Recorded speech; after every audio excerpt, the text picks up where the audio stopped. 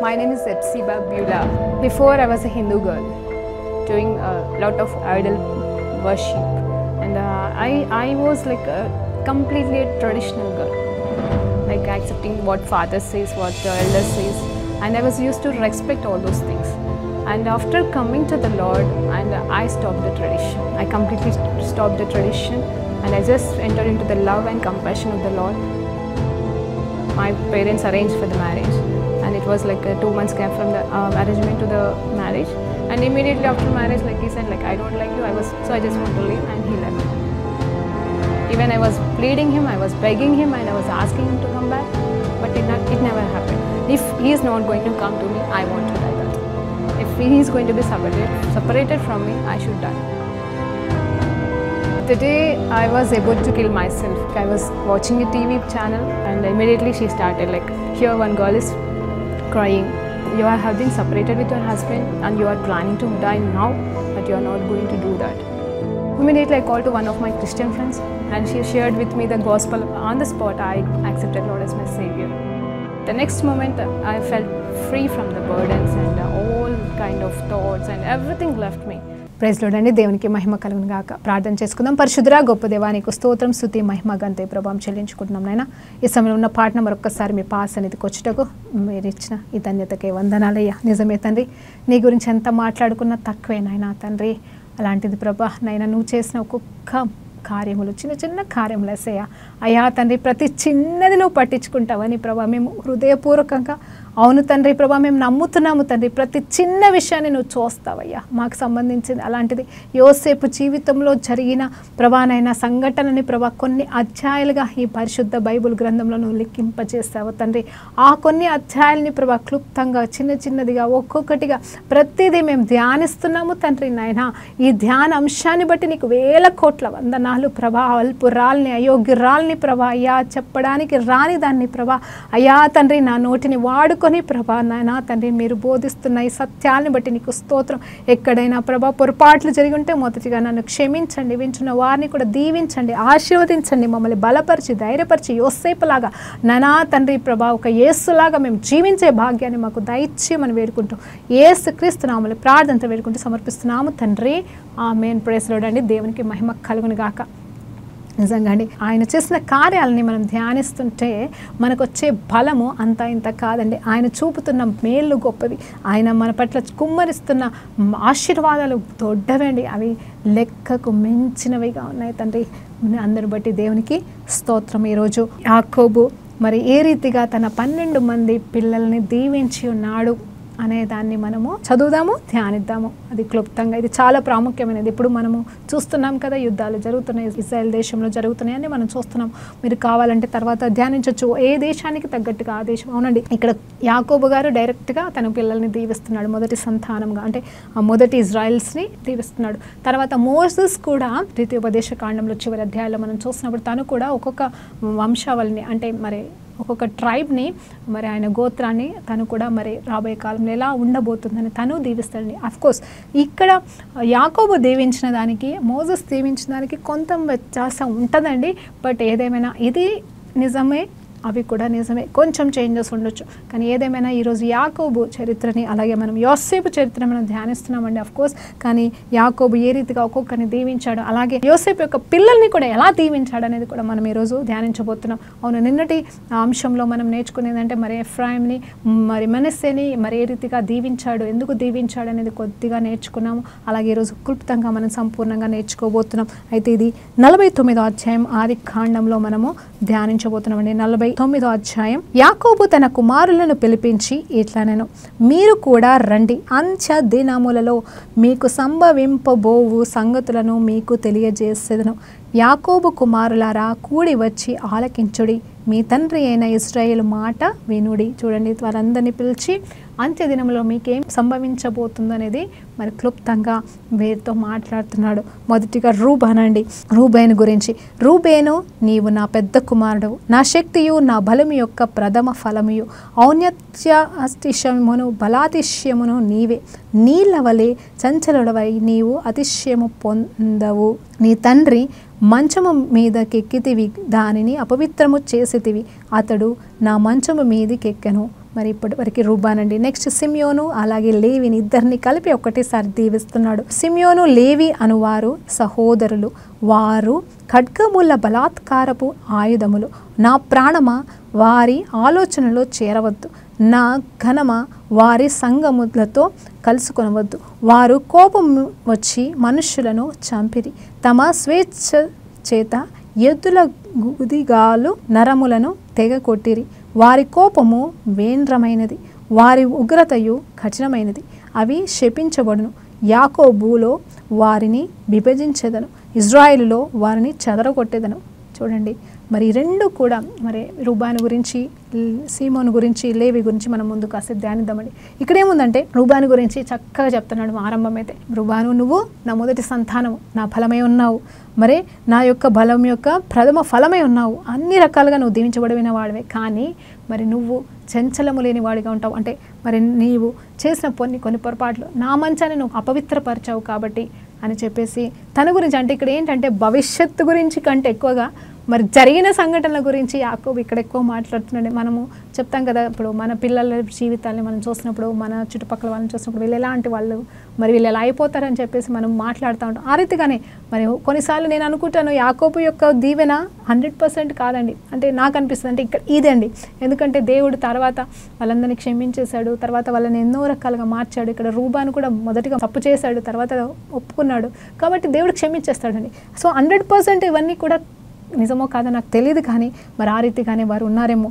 Of course ఒక్క మనిషి బట్టి మరి ఎంతోమంది దీవించబడతారు, ఒక్కరిని బట్టి ఎంతోమంది శపించబడతారు, కానీ అందరి కోసం మరి యేసు ప్రభు వెల చెల్లించాడు కాబట్టి ఇవన్నీ 100%గా నెరవేర్చబడలేదండి. కానీ కొంత మట్టుకి నిజమని నేను చెప్తున్నాను. సో ఇది భవిష్యత్తుని మాత్రమే కాదు, జరిగిన సంఘటనని ఆధారం చేసుకొని కూడా యాకోబు దీవిస్తున్నాడు. సో అక్కడ మరి రూబాను గురించి మాట్లాడుతున్నాడు. తర్వాత చూస్తే అక్కడ దీవెన కాదండి చెప్పాలంటే, జస్ట్ తనేందో, తన స్థితి ఏందో, తన గతిని పలికినట్టుగా ఉంది. మళ్ళీ తర్వాత చూస్తే ఈ అధ్యాయంలో చూసినప్పుడు సీమోను గురించి అలాగే లేవి గురించి, ఇక్కడ చూస్తే కూడా అసలు లేవి అంటే యాక్చువల్గా మనము శ్రేష్టంగా భావిస్తాము.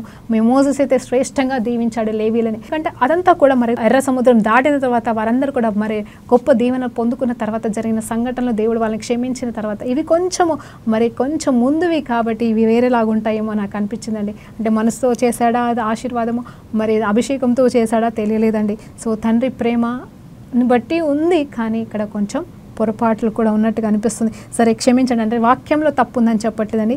అక్కడ యాకోబు తన పిల్లల స్థితిని గురించి మాట్లాడుతున్నట్టుగా ఉంది, ఇక్కడ ఆశీర్వాదం అనడానికి లేదండి. అయితే సిమియోను గురించి, లేవి గురించి అంటే వాళ్ళు ఏం చేస్తారు తెలుసా అండి, దీనా పరిస్థితి వచ్చినప్పుడు, దీనా తన కుమార్తె యాకోబు యొక్క కుమార్తెని వారు మరి షెకెములో పాడు చేసినప్పుడు వారంతా వెళ్ళి కూడా మరి యాకోబు అయితే వారితో సమాధాన పడతాడు, పర్వాలేదు పెళ్లి చేసేసి సెటిల్ చేసుకుందాం అనుకుంటాడు. కానీ వీళ్ళిద్దరికీ కోపం వచ్చి మా చెల్లిని నువ్వు పాడు చేస్తావా అని చెప్పేసి అక్కడ ఉన్న వారిని అందరినీ చంపేస్తాను. సో ఆ కత్తుల గురించి, ఆ కోపం గురించి మరి ఇక్కడ వాళ్ళ గురించి వర్ణించడం అనేది జరిగింది ఈ సందర్భంలో అండి. తర్వాత చూస్తే యూదా గురించి మాట్లాడుతున్నాడు. చూడండి, యూదా యాకోబుకి మరి నచ్చిన కుమారుడు, తన కోసము బెన్యామీ కోసం, యోసేపు కోసం నిలబడిన కుమారుడు కాబట్టి మరి తిన పట్ల ఉన్న ప్రేమని బట్టి ఏం పలుకుతున్నాడో చూడండి. అంటే హృదయం నిండిన కొద్ది నోరు మాట్లాడుతుంది అన్నట్టుగా వారి విషయంలో యాకోబు హృదయం ఏ రీతిగా నిండి ఉన్నదో ఆ రీతిగానే మాట్లాడినట్టుగా ఉందండి. మరి దీన్ని కూడా మనం ఎందుకు నేను ధ్యానిస్తున్నానో మీకు చివరిలో అర్థమవుతుంది. యూదా గురించి అండి 8వ వచనం, యూదా నీ సహోదరులు నిన్ను స్తుతించదురు, నీ చెయ్యి నీ శత్రువుల మెడ మీద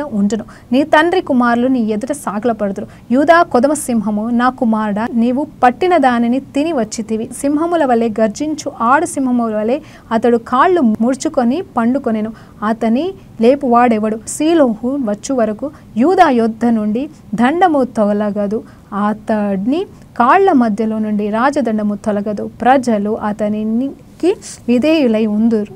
ద్రాక్షావల్లికి తన గాడిదను, ఉత్తమ ద్రాక్షావల్లికి తన గాడిద పిల్లలను కట్టి ద్రాక్షరసంలో తన బట్టలను, ద్రాక్షల రక్తముతో తన వస్త్రములను ఉతుకును. అతని కన్నులు ద్రాక్షారసము చేత ఎర్రగాను, అతని పళ్ళు పాల చేత తెల్లగాను ఉండును. హల్లెలూయా, దేవునికి మహిమ కలుగునుగాక. చూడండి, ఇక్కడ యూదా గురించి ఎంత శ్రేష్టంగా మాట్లాడుతున్నంటే తన హృదయం నిండిపోయి ఉంది, తన కుమారుడు పట్ల సంతోషకరమైన భావం ఉంది, తన కుమారుడు చేసిన దాన్ని బట్టి ఆనందం ఉంది. అంతే కదండి, మనము మన తల్లిదండ్రుల చేత దీవించబడాలంటే, లేకపోతే ఇతరులు మనం దీవించాలంటే మన మంచి క్రియలు కూడా ఒక్కొక్కసారి మనం అంతే కదండి, మన నోటి ఫలాలని మనము అనుభవిస్తామన్నట్టుగా. అంటే ఇతరులు శపిస్తే మనకు తగులుతుందని కాదు, కానీ మనకి దీవెనలు ప్రాముఖ్యమైనదని చెప్తున్నాండి. నేను చెప్పేది మీరు అర్థం చేసుకుంటారని నమ్ముతున్నాను. అయితే ఇక్కడ యూదా గురించి పలుకుతున్నప్పుడు యేసు ప్రభు గురించిన మాటలు, సత్యాలు చక్కగా మరి ఇక్కడ ఒక్కొక్కటిగా బయటకు వస్తున్నాయి. చూడండి, సింహము వలె, యూదా గోత్రపు సింహం అనే మాట వస్తుంది. ఆ తర్వాత అందరూ కూడా నిన్ను ఘనపరుస్తారు, అన్న తమ్ములంతా కూడా నీ దగ్గరికి వచ్చి సాగిల పడతారంటే నిజమే కదండి. యూదా గొప్పవాడు. మరి యూదా ఎంత ప్రయాసపడ్డాడు మనము చూసాం కదండి. ఆ యూదా చరిత్ర అంతా కూడా యోసేపు చరిత్రతో ముడిపడి ఉంది. ఎలా ఈ బెంజమిని కాపాడడానికి, తండ్రిని కాపాడుకోవడానికి తన పడ్డ ప్రయాసము, తన యథార్థ స్థితి, తన మంచి మనస్సుని మరి చూస్తున్న ఈ యాకోబు చక్కగా దీవిస్తున్నాడు. ఆ దీవెన ప్రకారంగానే అది దేవుని నుండి వచ్చింది, అలాగే యాకోబు హృదయంలోకి వెళ్ళి వచ్చింది. కాబట్టి ఇదంతా కూడా వర్ణించబడ్డం అనేది జరిగిందండి.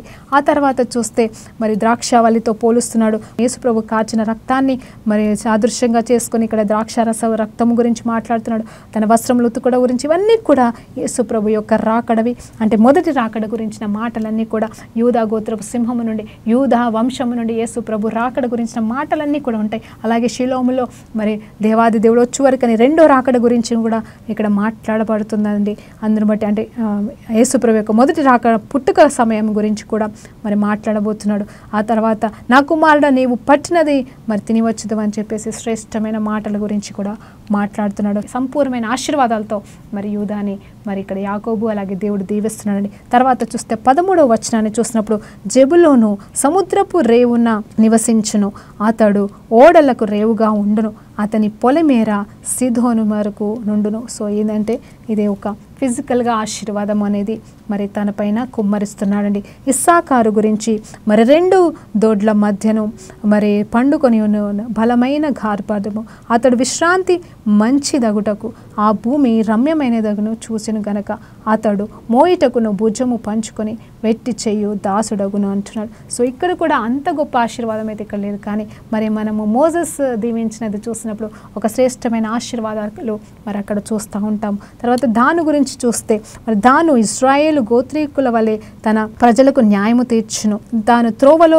సర్పముగాను దారిలో కట్ల పాములుగాను ఉండును, అది గుర్రపు మడి మెల కరుచును, అందువలన ఎక్కువాడు వెనుకకు పడును, యెహోవా నిరక్షణ కొరకు కనిపెట్టి ఉన్నాను అని చెప్పేసి బంటుల గుంపులు దానును గాదు గురించి మాట్లాడుతున్నాడండి. 19వ వచనం, బంటుల గుంపు గాదును కొట్టును, అతడు మడిమను కొట్టును.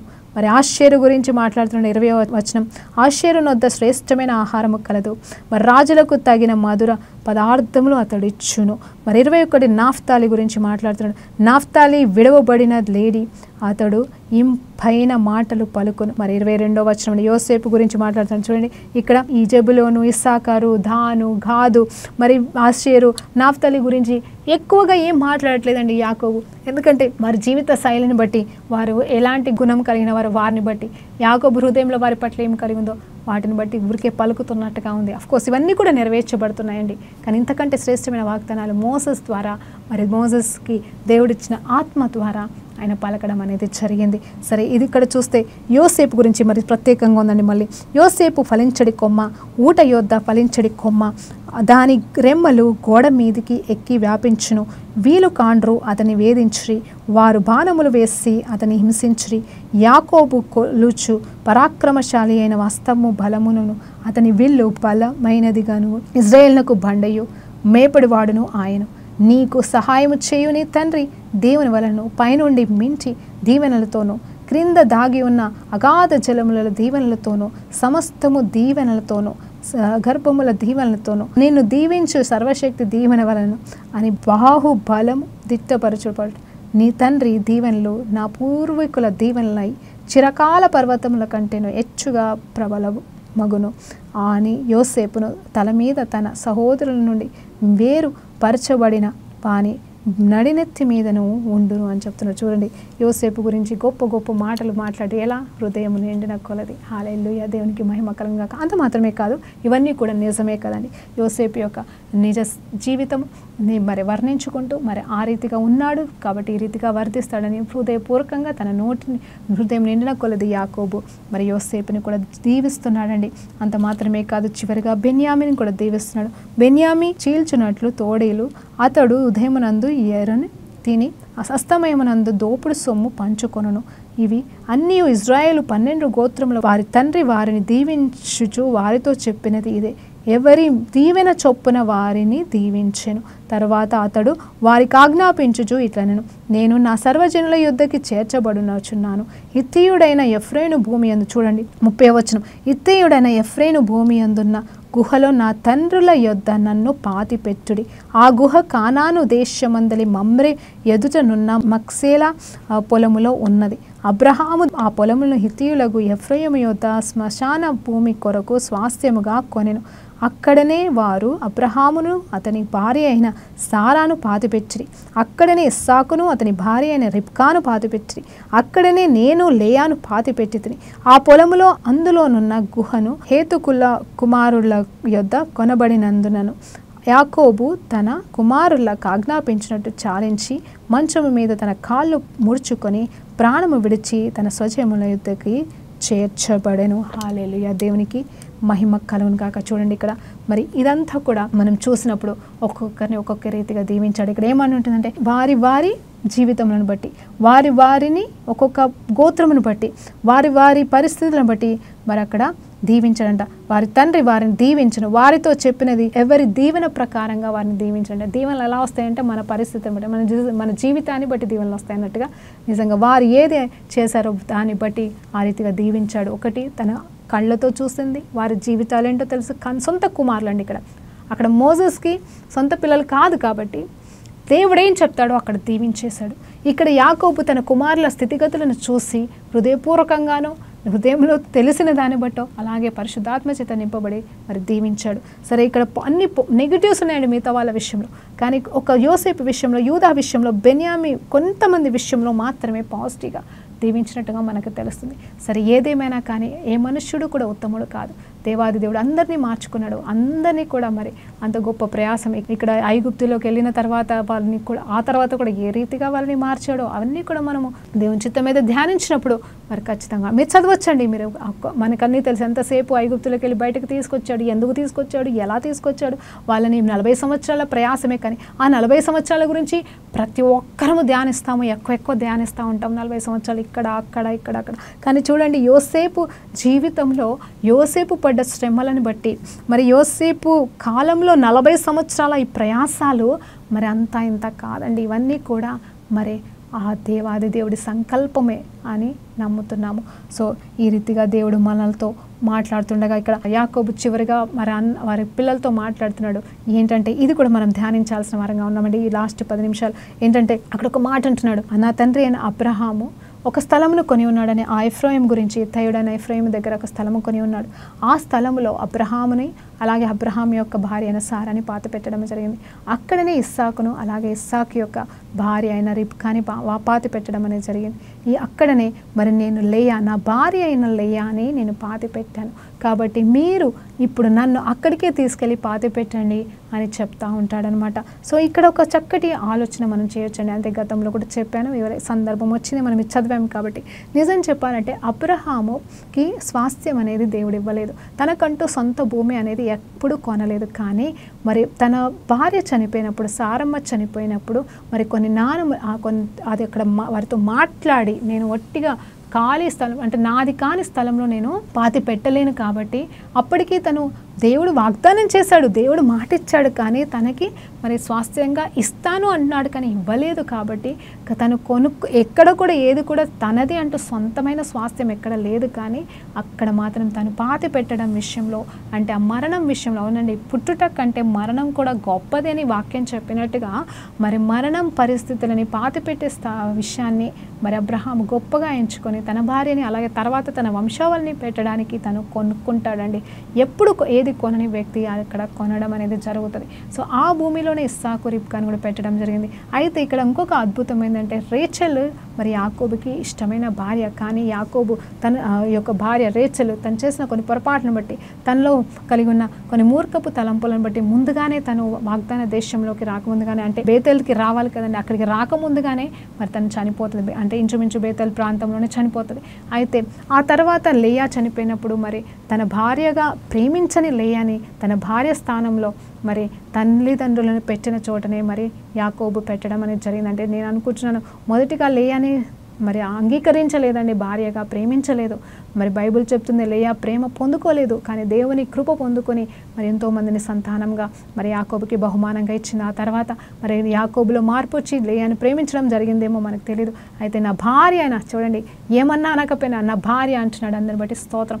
సో నా భార్య అయిన లేయాని నేను పాతి పెట్టాను, అక్కడే నన్ను కూడా పాతి పెట్టమంటున్నాడు. చూడండి, రేచల్ని ఎక్కడ పాతి పెట్టానో అక్కడ పెట్టమని చెప్పట్లేదు, కానీ ఇదిగో నా తల్లిదండ్రులు ప్రాముఖ్యము, నా తల్లిదండ్రులకి దేవుడిచ్చిన ఆ స్థలము ప్రాముఖ్యము, నా తల్లిదండ్రులకి ఇవ్వబోతున్న వాగ్దాన పురము ప్రాముఖ్యం, కాబట్టి నన్ను కూడా అక్కడనే పాతి పెట్టమని ముందు యోసేపుతో చెప్పాడు. తర్వాత అందరితో మరలా చెప్తా ఉన్నాడు. రెండోసారి ఇక్కడ చెప్పినప్పుడు ఇక్కడ లేయాని దేవుడు ఎంతగా గణపరిచాడు అనేది కూడా మనం చూస్తూ ఉంటాము. సో మొదటిగా మరి లేయ పట్ల ప్రేమ లేకపోవచ్చు, కానీ చివరిలో ఆ ప్రేమ అనేది మరి యాకోబులో పుట్టినట్టుగా మనకు అర్థమవుతుంది. సో వారు పాతి పెట్టమని చెప్పచ్చు. మరణం అనేది చాలా ప్రాముఖ్యమైనదని మన జీవితంలో మనం కూడా, మన మరణం అనేది తనకి దీవెనకరంగా ఉండాలి. నిజం చెప్పాలంటే మన మరణము దేవునికి మహిమాకరంగా ఉండాలి అని కూడా వాక్యము నేను నమ్ముతానండి. ఎందుకంటే మరి దేవాది దేవుడు, అంటే నేను మరణం అంటే నెగిటివ్గా నేను మాట్లాడట్లేదండి దయచేసి, కాకపోతే ఏంటంటే మన మరణము కూడా దేవుని మహిమపరిచే రీతిగా ఉండాలనేది మరి దేవుని కోరిక కూడా. ఎస్, ఈ లోకంలో పుట్టిన ప్రతి ఒక్కరము చనిపోతాము, కానీ మనకి మరణం లేదు, నిజమే. నిత్య జీవం అనేది ఒకటి మనకి దేవుడు ఇచ్చి ఉన్నాడు. ఆ నిత్య జీవములో మనము స్వాస్థ్యము కావాలి అంటే ఇదిగో ఆ స్వాస్థ్యపురంలోకి మనం వెళ్ళాలంటే ముందు దేవుడు ఇచ్చిన ఈ లోకపు స్వాస్థ్యపు భూమిలో మనము నమ్మకంగా యథార్థంగా బ్రతకడం అనేది దేవుడు కోరుకుంటున్నాడు. సో వీళ్ళు ఏంటంటే వీరు నిజంగా ఆ హెబ్రీ రాసిన పత్రికలో చూసినప్పుడు, ఆ 11వ అధ్యాయం ఆ విశ్వాసపు పత్రికలో మనం చూసినప్పుడు ఆ అధ్యాయంలో ఏంటంటే వీరు మరి వాగ్దాన దేశము పట్ల గురి కలిగి మరి దాన్ని చూసుకుంటూనే మరి వాళ్ళు ప్రయాసపడ్డారు, ప్రయాణం చేశారు, నమ్మకంగా ఉన్నారు, పరుగు పందాలు కొనసాగించారు, ముగించారు. కానీ ఆ వాగ్దాన దేశంలోకి అయితే అడుగు పెట్టలేదు. కానీ వారి గురి నిజమైన పరలోకపు వాగ్దాన దేశం అంట. ఏమనండి, ఈ కానాన్ అనే స్థలం గురించి ఎంత పోరాటాలు దేవుడు ఎందుకు చేపించాడో నాకు అర్థం కావట్లేదు ఈరోజు వరకు. కానీ నేనేమనుకుంటున్నాను అంటే మనం ఇప్పుడు పోరాటం మాత్రం పరలోక సంబంధమైన ఆ కానా దేశానికి, ఆ యెరూషలేము, నూతన యెరూషలేము పట్టణానికి మనం అడుగు పెట్టడం అనేది ప్రాముఖ్యం అండి. సో కాబట్టి నేనేమంటున్నానంటే అసలు ఎప్పుడు ఏది కొనని వీరు, ఇదిగో చూడండి, నిజమే యాకోబు కూడా ఒక స్థలం కొంటాడు, సెక్కెం అనే స్థలం. దాని గురించి మనము దేవుని చిత్తం అయితే నెక్స్ట్ భాగంలో మనం ధ్యానించబోతున్నాం. అయితే ఇక్కడ ఆ సెక్కెం అనే స్థలం తనే కొన్నాడండి. నిజం చెప్పాలంటే మరి అక్కడ నన్ను పాతి పెట్టమని చెప్పట్లేదు, కానీ తన తండ్రి కొన్న స్థలంలోనూ తన భార్య పాతి పెట్టబడిన స్థలంలో మరి నన్ను పెట్టమని ఇక్కడ మాట్లాడుతూ ఉన్నాడు. సో ఇక్కడ యాకోబు ఆల్మోస్ట్ ఎలాంటి వాడంటే శరీరానుసారం. అందుకే నేను అనుకుంటున్నాను యాకోబు పేరు ఇజ్రాయెల్గా మార్చబడిన తర్వాత కూడా దేవుడు ప్రతిసారి యాకోబు యాకోబు, ఎందుకంటే అబ్రహాం అని పిలిచిన తర్వాత పాత పేరు అబ్రామ్ అని అసలు ఎప్పుడు పిలవడు కదండి. మరి ఇక్కడ ఎందుకు దేవుడు యాకోబు నా ఇజ్రాయేలు యాకోబు అని అంటూ ఉంటాడో నాకు అర్థం కాదు. కానీ ఏదేమైనా కానీ యాకోబు ఇక్కడ తన బిడ్డల్ని దీవించినప్పుడు ఒక సామాన్యమైన ఒక తండ్రిగానే దీవించాడు. అలాగే వాళ్ళ జీవిత విధానాన్ని చూసిన తండ్రిగా దీవించాడు. అలాగే పరిశుద్ధాత్మ చేత నింపబడి కూడా దీవించినట్టుగా అర్థమవుతుంది. సో ఏదేమైనా కానీ పార్షల్గా ఉంది. తర్వాత చూస్తే మోజెస్ది మనము దేవుని చిత్తం అయితే ఎప్పుడైనా ధ్యానిద్దాము. మరి ఆశీర్వాదాలు అన్నీ కూడా, అంటే ఇది అంత్య దినంలో ఇవన్నీ జరుగుతున్నాయండి. మరి జరగట్లేదండి. నిజం చెప్పాలంటే ఇజ్రాయెల్ ఎంత పాపం చేసి ఉంది, తర్వాత ఎన్నో పాపాలు, ఎన్నో తప్పులు, ఎన్నో పొరపాట్లు. మరి ఇప్పటికీ మరి పాపం లేని స్థలం అంటూ లేదు, పాపం లేని దేశం అంటూ లేనే లేదు, మనుషులు అంటూ లేరు, ఊర్లు అంటూ లేనే లేవు కదండి. ప్రతి ఒక్కరూ పాపం చేశారు, అది దేశమైనా మనుషులైనా. కానీ దేవుడైతే ప్రతి పాపాన్ని ప్రతి ఒక్కరిని శుద్ధీకరించడానికి వచ్చాడు. ప్రత్యేకంగా ఇజ్రాయెల్ పట్టణాన్నే కావచ్చు, ఇజ్రాయెల్ దేశాన్నే కావచ్చు తన హృదయం అంటున్నాడు, కానీ తన హృదయంగా పెట్టుకున్నాడు. తన అక్కడి నుండి మరలా రాబోతున్నాడు. నిజం చెప్పాలంటే ఆయన అక్కడికి అడుగు పెట్టాలంటే ముందు ఇజ్రాయెల్ దేశం పవిత్రపరచబడాలి. ఇజ్రాయెల్ దేశం అంటే ఆ భూమి మాత్రమే కాదు, అక్కడ ఉన్న ప్రజలు కూడా పవిత్రపరచబడాలి. ఆ పవిత్రపరచబడడం అనేది ఎప్పుడు జరుగుతుందంటే యేసు ప్రభుని వారు రక్షకునిగా అంగీకరించబడినప్పుడే. సో వారు యేసు ప్రభుని రక్షకుడిగా వాళ్ళు అంగీకరించిన దినమున వారందరూ శుద్ధీకరించబడతారు. 12 గోత్రాలు నిజమే తప్పిపోతున్నారండి. దేవుడు స్వాస్థ్యంగా ఇచ్చిన స్థలంలోకి వెళ్ళి వాళ్ళు పారిపోయారు, స్కాటర్ అయిపోయారు. మళ్ళీ తిరిగి వస్తారని వాగ్దానాలు మరి తర్వాత సో నేనేమంటున్నానంటే వారికి ఇచ్చిన వాగ్దానాల ప్రకారంగానూ వారికి దీవించిన దాని ప్రకారంగానూ జరుగుతుందని కాదు, కానీ వారు రాబోయే కాలంలో ఎలా ఉంటారు అనేది ప్రవచనాత్మకంగా చెప్పబడిన యాకోబు మాటలు మనకు తెలుసు. అందుని బట్టి దేవునికి మహిమ కలుగును గాక.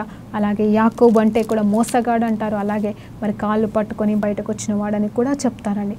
ఏది ఏమైనా సరే ఈ యాకోబు జీవితము యోసేపు జీవితంతోనే మరి కంప్లీట్గా ముడిపెట్టబడి ఉన్నదాన్ని బట్టి దేవునికి మహిమ కలంగా కావునండి. ఈరోజు యోసేపు చరిత్రలోనే మనం ఉన్నాము, కానీ యోసేపుని మరి ఏ రీతిగా మరి యోసేపు అన్నదమ్ములని యాకోబు ఏ రీతిగా దీవించాడు, ఏ బాధ్యతలు అప్పచెప్పి ఉన్నాడు, మరి యోసేపు చేసిన దాన్ని బట్టి యోసేపు దీవెనలు చూడండి ఎంత చక్కగా వినడానికి ఎంత చక్కగా యోసేపు ఫలించే కొమ్మంట, ఊట యొద్ద ఫలించడి కొమ్మంట.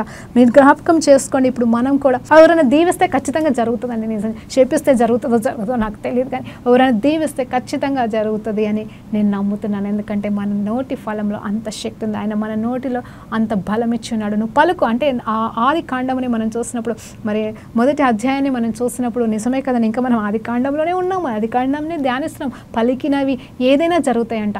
సో కాబట్టి నువ్వు దీవించు, దీవెనకరంగానే ఉండు. దీవెన 1 పేతురు అధ్యాయంలో ఒక చక్కటి మాట ఉంటుందండి. మీరు దీవించడానికే పిలువబడ్డారండి, మీరు దీవెనగా ఉండడానికే పిలువబడ్డారు. కాబట్టి మీరు దూషించకండి, దయచేసి దూషణకు ప్రతిగా దూషించకండి, దూషణకు ప్రతిగా దీవించండి. మీరు దీవించబడడానికే పిలువబడ్డారు, దీవెనగా ఉండడానికే పిలువబడ్డారు. కాబట్టి మీరు దీవించండి అని దేవుడు చెప్తున్నాడు. దీవిద్దామా, మన పిల్లల్ని దీవిద్దామా, మన కుటుంబ సభ్యులను దీవిద్దామా. ఒకవేళ వాళ్ళ తప్పు చేసినా కానీ ఆ తప్పును బట్టి మీరు ఇంతే అని అనకండి. దయచేసి తల్లిదండ్రులారా, ప్రత్యేకంగా మీ పిల్లలకున్న లోపాలని మీరు అదే పలకకండి. వాళ్ళకి లోపాలు ఉండొచ్చు, ఆ లోపాలు నిజమే కావచ్చు, వారు పర్ఫెక్ట్ కాకపోవచ్చు. మరి మీరెంత పర్ఫెక్ట్ అండి, మీరు ఆ వయసులో మీరెంత పర్ఫెక్ట్ అండి, అది కూడా మీరు పోల్చుకోండి దయచేసి. యాకోబు ఏమన్నా పర్ఫెక్ట్? యాకోబు ద్వారా ఎన్ని పొరపాట్లు జరగలేదు, కావాలని చేసినాయో అనుకోకుండా చేసినాయో తనకి తెలుసు. కానీ మరి నిజం చెప్పాలంటే నేనేమనుకుంటున్నాను, యోసేపుని చూసిన ఆనందం, యోసేపు బ్రతికే ఉన్నాడనే ఆనందాన్ని బట్టి యోసేపు క్షమించాడు కాబట్టి యాకోబు కూడా క్షమించాడు. నేను అనుకుంటున్నాను, ఒకవేళ యోసేపే కానీ క్షమించకపోతే అన్నదమ్ములని యాకోబు క్షమించగలిగేవాడా? ఆ పుత్ర శోకము యోసేపుకి ఎంత ఉండింది, నా కొడుకుని ఇలా మీరు చేస్తారని తిడుతుండే కదండి. ఆ తిట్టలేకనేమో ఈ రకంగా దీవెన సమయంలో నా కుమారుల రండి అని చెప్పేసి పిలిచి మరి వాళ్ళని ప్రత్యేకంగా వేరే రకంగా దీవించాడు. అలా అది యోసేపును మాత్రం ప్రత్యేకంగా ముందుగానే ఒట్టేపించుకొని మరి ఇక్కడైతే ఆజ్ఞాపించేశాడు ఇక్కడ వీళ్ళందరికైతే, కానీ అక్కడ ముందే పిలుచుకొని ప్రత్యేకంగా పిలుచుకొని మరి ఒక శ్రేష్టంగా. కాబట్టి నేనేమంటున్నానంటే, నువ్వు నీ తల్లిదండ్రులకి ఎన్నో కుమారుడువో, నీ తల్లిదండ్రులకి ఎన్నో కుమార్తెవో, ఎన్నో కోడలువో, నీ అత్తామామలకి నువ్వు ఎన్నో అల్లుడువో. నువ్వు చక్కగా వారిని చూసుకుంటే, వారి నోటితో నిన్ను దీవిస్తే, వారు సంతోషంగా హృదయపూర్వకంగా నిన్ను ఆశీర్వదిస్తే, ఆశీర్వాదం నీకు మాత్రమే కాదు నీ తర్వాత వారికి కూడా ఉంటుందని దేవుని పేరిట జ్ఞాపకం చేస్తూ మరి అందరూ యేసునామములో దీవించబదురుగా కానీ ప్రార్థన చేసుకుందాం. పరిశుద్ధ గొప్ప దేవానికి స్తోత్రమయ్యా, సకల ఆశీర్వాదాలతో ప్రభు మమ్మల్ని దీవించి ఆశీర్వదిస్తున్నందుకు మీకు 1000 కోట్ల వందనాలు తెలియజేసుకుంటూ యేసుక్రీస్తు నామములో ప్రార్థన సమర్పిస్తున్నాము తండ్రి. ఆమేన్. ప్రైజ్ లార్డ్ అండి. దేవునికి మహిమ కలుగును గాక.